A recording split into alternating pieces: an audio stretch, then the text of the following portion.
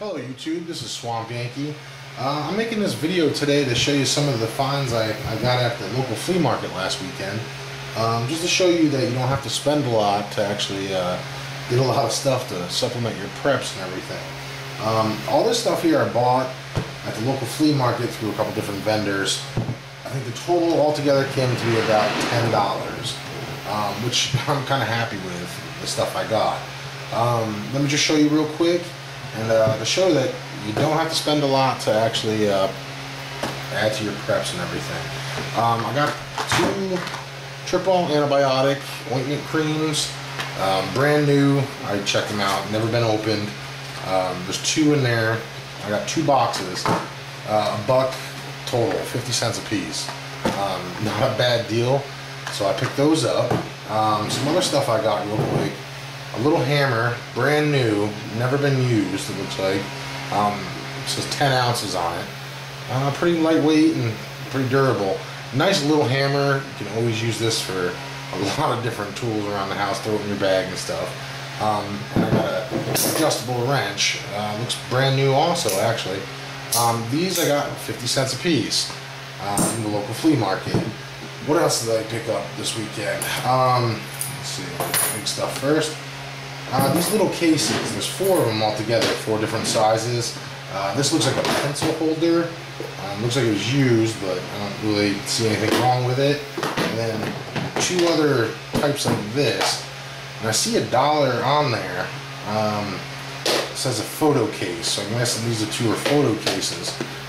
Lightweight, they're in good shape. They look actually brand new.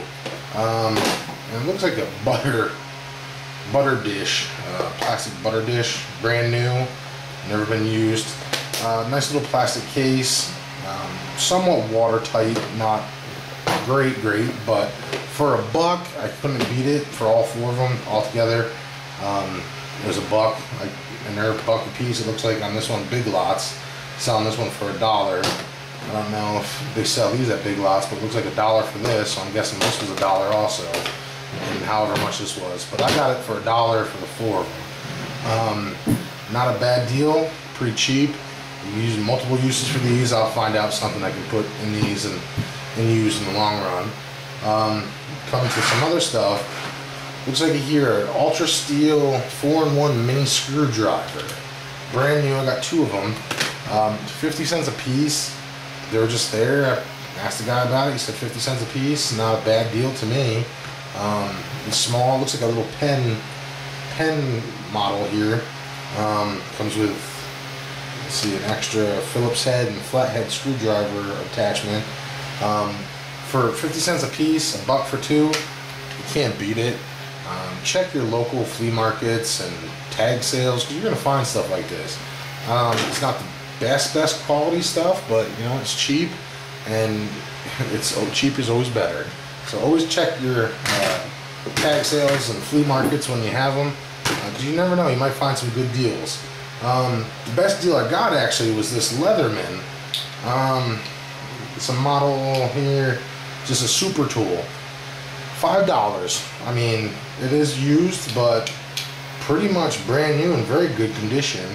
All the attachments seem to work. I don't see any dents, no rusting. And I got this for $5. When I saw it, I always wanted a Leatherman, but I just never got around to getting it. I always had the cheapy multi-tools. But I saw this, and I'm like, oh, why not? $5. I checked it online. They're selling for like $15, $20 sometimes, if you could find them. This is the older version. I think it's one of the first versions they had out. It was just the plain old super tool.